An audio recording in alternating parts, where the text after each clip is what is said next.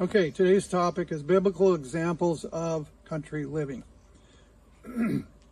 Of course, the first country living experience was the Garden of Eden. A man's original home was in a garden.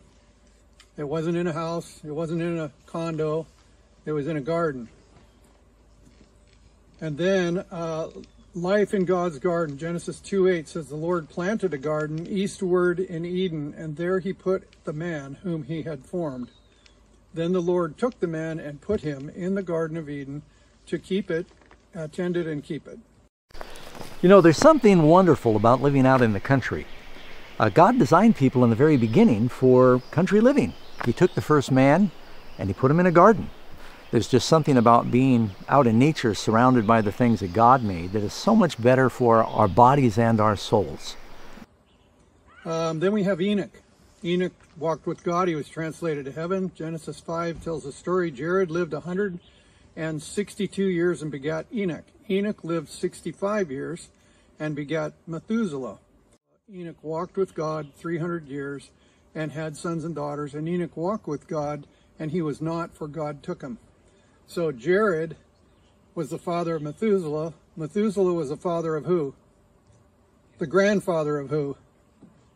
Noah.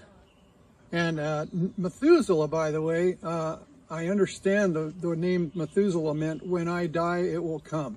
And he worked on the ark until he died, and then the flood came. I thought that was very interesting.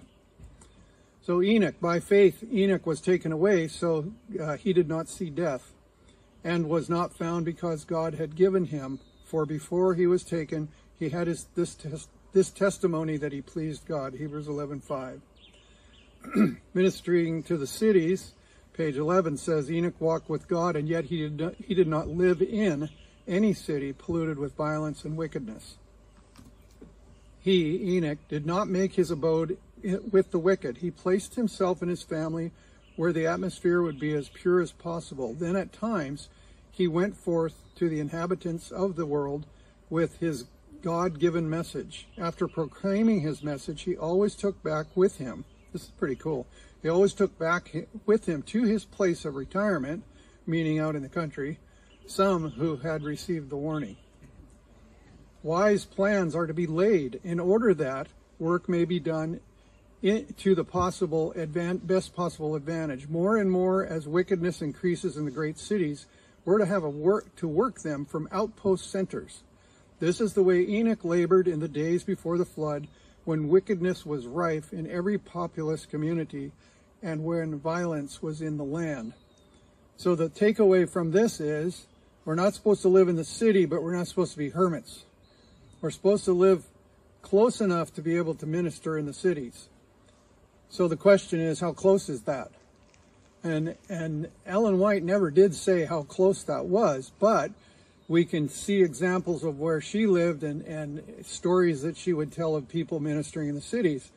And it was basically a horse and buggy ride to get to the city. Well, how would that compare today to a car? We as Adventists, we got the freedom to worship wherever we want. And the point is, even if you lived quite a ways out, if you're willing to travel to go to church and be part of Pathfinders and all that, and be doing ministry in the city, then you could live in the country and still do the same thing. I was told of a well-meaning Adventist person who moved to northern Idaho and lived 50 miles off the pavement.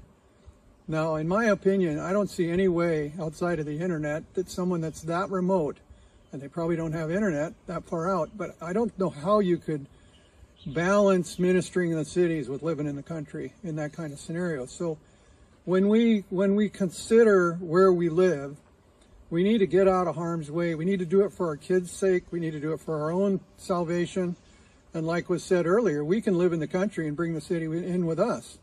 You know, we've got all the technology to just bring it home. So you need to literally get out of the city, and whatever that means, but not go so far that you can't minister in the populated areas. So Enoch, as God's commandment, keeping people, we must leave the cities. As did Enoch, we must work the cities, but not dwell in them. Then we have Abraham. Now the Lord said to Abram, get out of your country, from your family and from your father's house, to a land that I will show you. So Abraham departed as the Lord had spoken to him, and Lot went with him, and Abraham was 75 years old when he departed from Haran. Hebrews 11, by faith Abraham obeyed when he was called to go out to the place which he would receive as an inheritance, and he went out not knowing where he was going.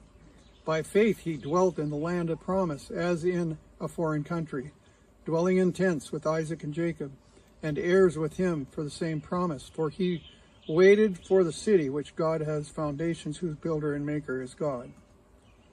Then we have Isaac. Isaac, he sowed in that land, Genesis 26, and reaped in the same year of 100-fold, and the Lord blessed him.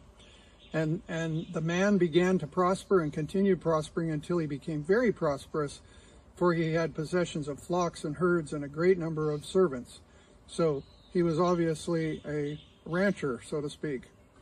Then we have Jacob, Genesis 28. Then he dreamed and beheld a ladder was set up on the earth, and its top reached to heaven, and there the angels of God were ascending and descending on it. And behold, the Lord stood above it and said, I am the Lord God of Abraham, your father, and the God of Isaac, and the land in which you lie I will give to you and your descendants. Jacob awoke from his sleep in the deepest stillness of the night. The shining forms of his vision had disappeared. Only the dim outline of the lonely hills, and above them the heavens, bright with stars, now met his gaze, but he had a solemn sense that God was with him. Then we have Moses.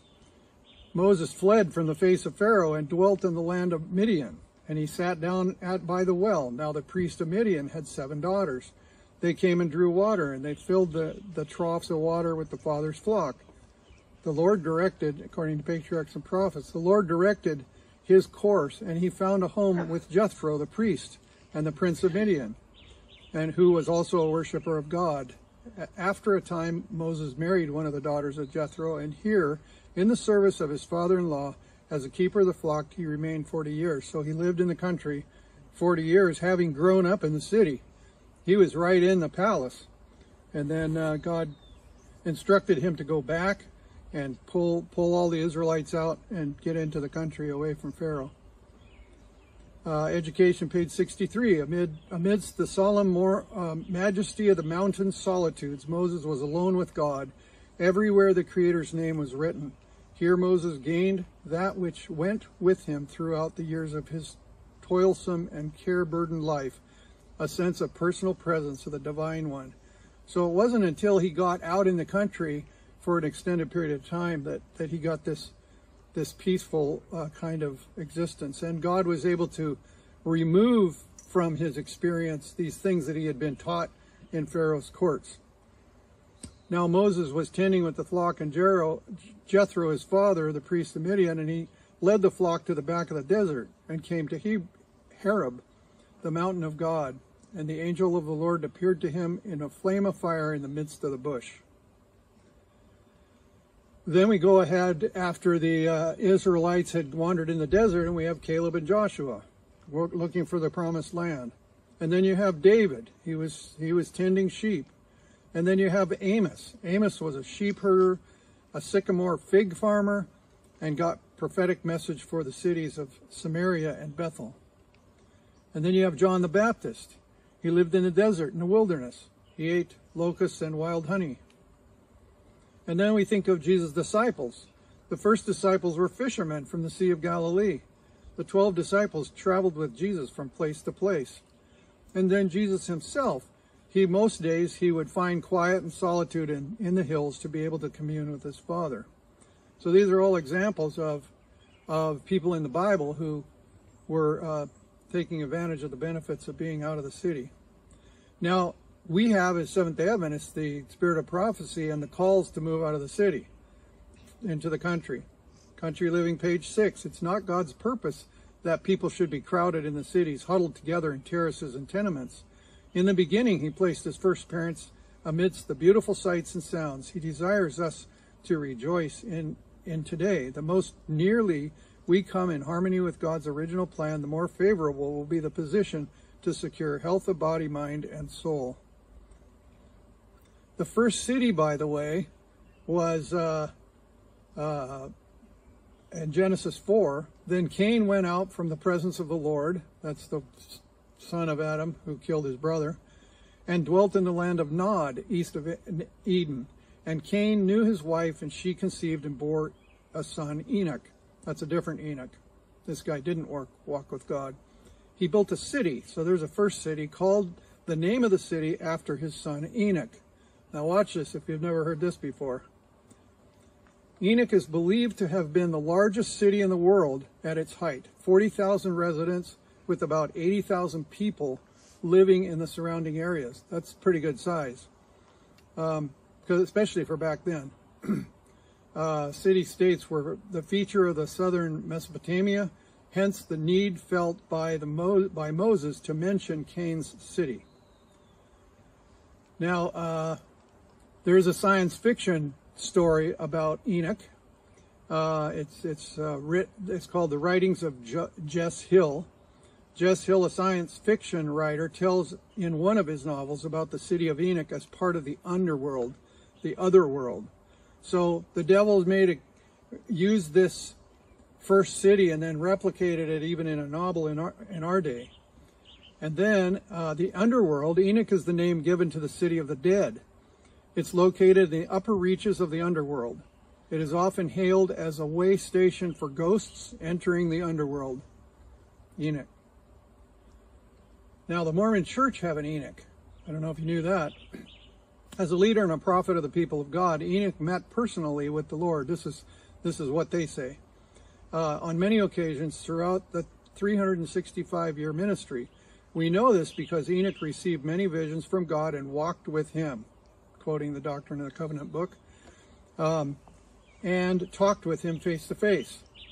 During his ministry, Enoch also built a city for the people of God, or the people who repented and were baptized. So this city was made for Mormons and those who became Mormons. This city, whose inhabitants would later be translated to heaven, was known as the city of Enoch. Then we have Babylon, which I would have thought was the first big city, but actually Enoch was the first city. But Enoch was bigger, it was the first major city. And we know that story because after the flood, then the wicked people thought that they could prevent being drowned by a flood if they built the Tower of Babel. And they said, "Come, let us build ourselves a city, a tower whose top is in the heavens. Let us make a name for ourselves, lest we be scattered abroad over the face of the earth." God told people to go be fruitful and multiply. But these people said, no, let's go together. We can band together and protect ourselves. It is believed that Babylon was the first city to reach a population of 200,000. Then we had Sodom and Gomorrah. So Genesis 13 said, "Please separate from me. If you take the left, then I'll go to the right. If you take the right, I'll go to the left." And Lot lifted his eyes and saw all the plain of Jordan, that it was well watered and everywhere like the garden of the Lord. Then Lot chose for himself all of the plain of Jordan, and Lot journeyed east. They separated from each other. Abraham dwelt in the land of Canaan, and Lot dwelt in the cities in the plain and pitched his tent even as far as Sodom. But the men of Sodom were exceedingly wicked and sinful against the Lord. I haven't documented this or found it, but I understand somebody told me that Lot originally didn't go in the city. He lived outside of the city, like the suburb, and then eventually they succumbed to moving into the city. Country Living, page 30. When iniquity abounds in the nation, there will always be heard some voice giving warning and instruction, as the voice of Lot was heard in Sodom. Yet Lot could have preserved his family from many evils had he not made his home in the wicked, polluted city. All that Lot and his family did in Sodom could have been done by them if they had lived someplace some distance away from the city. So their intentions when they went there was to minister to the cities. But when you're right in the middle of it, it's going to consume you. You're going to become like them. By beholding, you become changed. Then we have Nineveh. And of course, Cush begot Nimrod. He began to be a mighty one in the earth, and the beginning of his kingdom was Babel. Erech, Akkad, and Calnan. I never took phonics, so I can't pronounce these things. In the land of Shinar. From that land he went to Assyria and built Nineveh. And then Jonah 3:3 describes Nineveh as an exceedingly great city of 3 days' journey in breadth. So however long it'd take you to go 3 days walking, that's how big it was. That could be pretty big. I would think in this case it'd be 60 miles across. That's a lot bigger than Seattle. The prophet Jonah gave this description. Nineveh, that great city in which there are more than 120,000 persons. Well, it was a bit wide city, but 120,000. So you know the story. He warned them that they were going to get destroyed, and then they repented, and God held off on the destruction. Then they went back to evil, and they were destroyed. Instead of 40 days later, they were destroyed 40 years later. Country Living, page 5. Instead of crowded cities, seek some retired situation. Retired means, it doesn't mean retirement. I've researched that because she uses that word and it gets confusing. Retired means out in nature, out in the country. Seek some retired place to live is what that means, where the children can be, as far as possible, shielded from temptation, and there train and educate them for usefulness.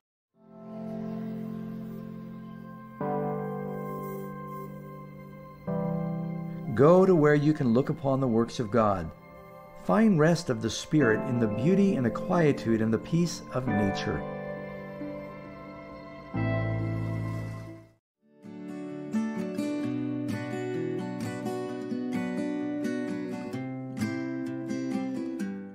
Well, friends, it is possible to live completely off the grid and be fairly comfortable. It takes some wisdom, it takes some planning, and I'll admit I'm a little conflicted because we have a great work in the city. Most of the people in the world now live by the centers of population. But the Bible tells us that someday, Matthew chapter 24, the abomination that makes desolate will be set up, and those that be in Judea, Jesus says, flee into the mountains. There'll be a time we need to flee. You pray. I mean, it's not wise for a person to just say, I'm going to sell everything I have and go move to the hills. You need to be practical. You need to make sure that you have a way to support yourself and you don't lose your opportunity to witness to the people where they are. Country Living, page 24. Parents can secure small homes in the country with land for cultivation. And on such places, the children will not be surrounded with the corrupting influence of city life. God will help his people to find such homes outside the cities. To be aware of new videos like this one, be sure to subscribe to the Preparing for the Time of Trouble channel. For more free videos and downloadable audio podcasts, as well as handouts, go to www.preparingforthetimeoftrouble.com. Topic categories include recordings of live seminar presentations, country living, sustainable gardening, homestead remedies, how to be self-sufficient when the grid goes down, wild edible and medicinal plants, hydrotherapy, and end-time Bible prophecies. To take advantage of these free resources, go to preparingforthetimeoftrouble.com.